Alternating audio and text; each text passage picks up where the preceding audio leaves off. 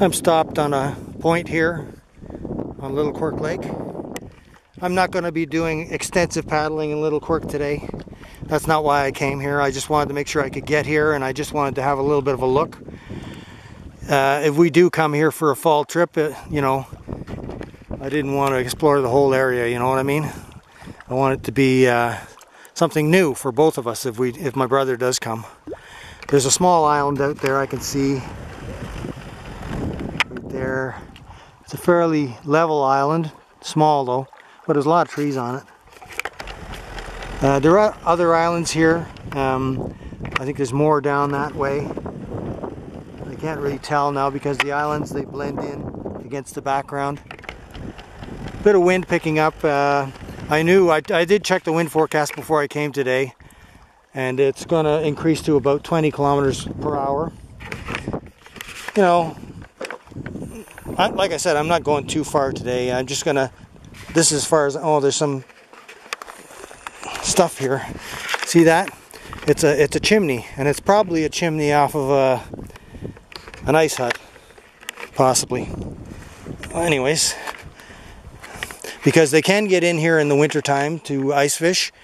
They use the trail and they use snowmobiles to get in here. So, and I have come in here from, I think it's from that shoreline. If you look over on that shoreline, let's just zoom in on there. Along that shoreline, there's all kinds of that smooth rock shoreline there. You see the way it is? It's smooth rock all the way along there. Could be a bit difficult to land on, but I'm sure there are some lower areas that you can sneak ashore on. Yeah.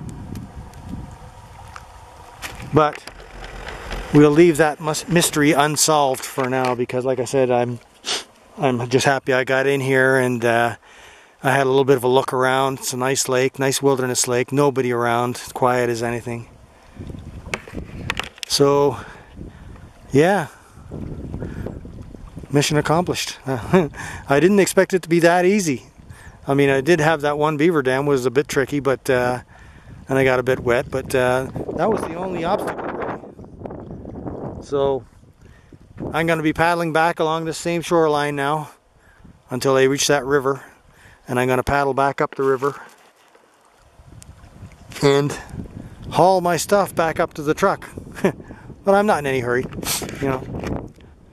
A bit of wind, you know, the wind is picking up, and that makes things a bit more difficult, but anyways, let's get going.